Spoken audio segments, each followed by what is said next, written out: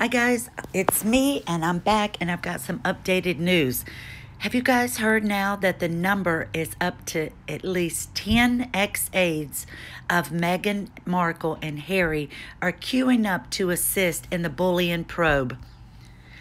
Full disclaimers located in the description. This video is for entertainment only and just my opinions. Let's move right up and get started. Gosh, I've already got several more ready to come out too.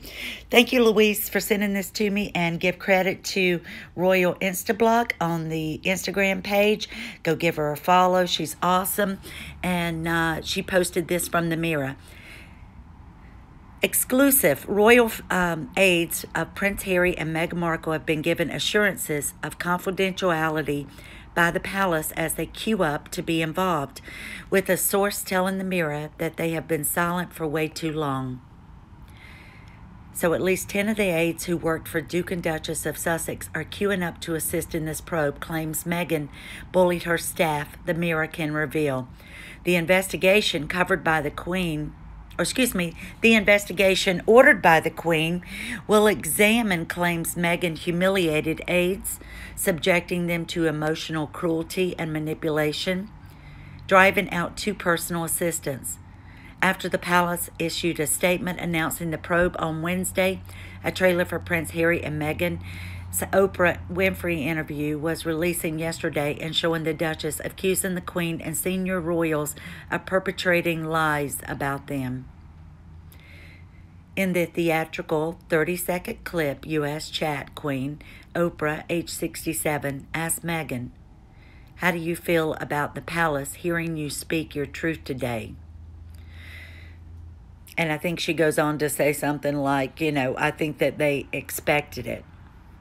Sources connected to the group told how those involved were all considered to be hugely professional and proud of their efforts while working at Kensington Palace. One said, "A group of people are queuing up to be involved. They have been silent for too long and there's too much to talk about." Senior royals are understood to be dismayed at reports that young female staff had been reduced to tears, with one aide reportedly anticipating a confrontation with Meghan, telling a colleague, "I can't stop shaking." Now, one of my viewers said in the comments, in I think my last video, they mentioned that, while the palace made mistakes, it may not have necessarily been the Queen that somewhere along the line the buck stopped, and maybe it was Harry that put a stop to it.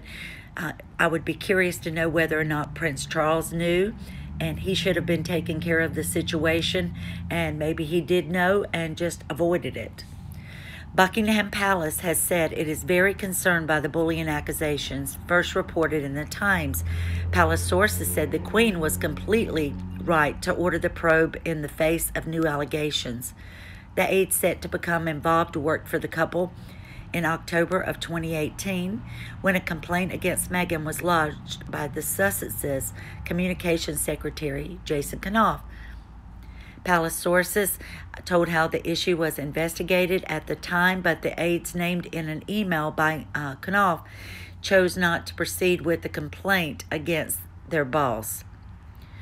One source said the complaint was considered and those members of staff were spoken to and given the option of taking it further. For whatever reason, they decided not to. Possibly they were still in their job and they were worried about the implications. Past and present employees are to be invited to speak in confidence about their experiences of working for the Duchess. To fully examine the allegations, Meghan would have to be a part of proceedings, but it is not clear what role, if any, she will play in the process. Well, I don't think she should be able to listen to them give testimony, especially, not as they're giving it. Maybe she could listen to the recording of it and then issue her part. But when you felt bullied by someone and intimidated, it's not going to be easy to testify when that person is looking directly at you, whether it's in a court of law, whether it's in a meeting, whether it's in a Zoom call. A source close to the Sussexes said of the palace's announcement of the probe on Wednesday night, "The first we heard about this was via the press. this is a tit-for-tat scenario. So they're trying to say that it's the palace hitting back at Harry and Meghan because of the interview with Oprah. It's not the palace. This is the staff, and the palace is a business and has to react to it. It's not a complaint. We haven't heard anything, but it's very hard to know what the process is. If this was a private company, we'd effectively already been fired, and I'm not entirely sure what process could be. There has been a long speculation about the atmosphere in the Sussex household after a number of staff have left. Number 10 was dragged into the row after it was reported that Cabinet Secretary Simon Case was made aware of the bullying allegations against Meghan while at Kensington Palace as private secretary to Prince William before the probe was shelved. A source said, despite it not being Simon's job, he took a firm interest in the claims and was absolutely against anyone being made to feel uncomfortable at their place of work. Asked if Boris Johnson was concerned his own cabinet secretary might have covered up allegations of bullying, the Prime Minister's spokesman said, "It is a matter for the palace." He said the Prime Minister had full confidence in Mr. Case. Buckingham Palace did not comment. Despite the furor over Harry and Meghan and Prince Philip's poor health, the Queen carried on with her duties, holding her weekly audience with the Prime Minister by phone on Wednesday. Yesterday, she had a phone audience with the Chief of the Air Staff, Air Chief Marshal Sir Michael Wigston. A palace post said they spoke of the RAF's commitment to supporting the nation's response to the pandemic.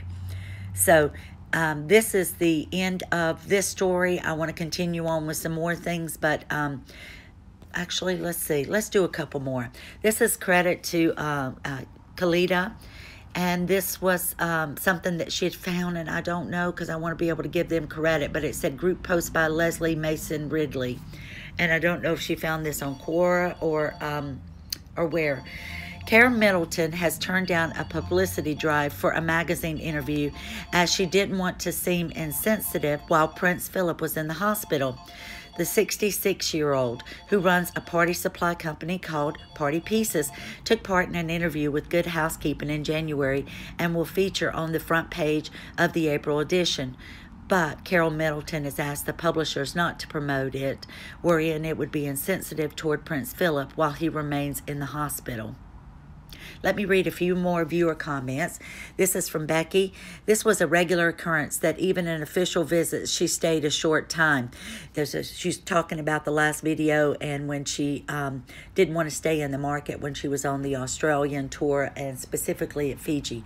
She was very clearly bored from the beginning of royal life. I know someone that waited for hours for her to turn up at a school for a visit. For some reason, they turned up at a back entrance and left about 15 minutes later. People that realized where her car was were shouting hello. She completely ignored them as she left. Meghan got into her car. People had been waiting for hours. She was supposed to greet people. There was a little girl who had been there picked to give her flowers.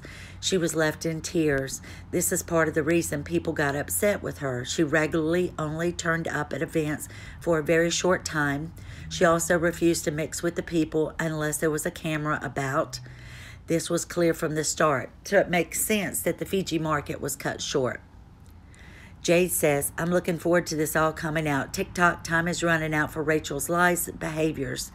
Scobie also did a terrible interview, and we're going to get onto that. That's going to be another one on GMB. Thank you for letting me know, Jade. And it was basically where he was accused of them bullying. It was beautiful. Hopefully that interview will be up on YouTube, and I'll be doing a video on that. So thank you for letting me know. Andrea says, but still little about Meghan prior to her marriage to Harry. Yes, we know that, or don't know, the family background, but rather a lot is missing, or perhaps there's a little there. Must have put a shut-up order on the two husbands before Harry. This wasn't reported by the media whilst she was in the royal family. We heard that before the announcement that she was Harry's girlfriend, that they had people completely scrub the internet, allegedly, of all of the things that Meghan had posted, and asked her to shut down her social media accounts, which she never did really shut them down. She just didn't post anything while she was there. And it goes on to say that she would have been protected what the papers would have printed, not so much of a gag order, but out of respect for the royal family. The palace have, of course, been keeping the lid on all this. Only one thing left, Harry to fall on his sword. Give up the titles, put up and shut up. I really can't understand why Meghan opened this can of worms. Ace card up her sleeve. Oh, like what? The measure of Meghan was, and I'll say it again, Frogmore, not happy with her accommodations in Australia. Oh yes, Meghan and Harry did a bunk off to Canada, not because they wanted freedom and to earn their own living, simply because Meghan couldn't control the narrative. Lady Iris, yes, this is all true about the video. I'm Australian. The Governor General is the representative of Queen Elizabeth II in Australia. It was Sir Peter Cosgrove who made a formal complaint to the Queen, Her Majesty, that Meghan Markle is gutter trash, has no manners, and that that special hat is made from rabbit fur. They don't have to kill the rabbit. They just pull the hair when it molts and then spin it to make the cloth. Also note, rabbits are imported pests here. So she refused to wear it. Harry had worn it in the past, and Harry decided not to wear his hat. They said Meghan didn't want to mess up her hair or wig line.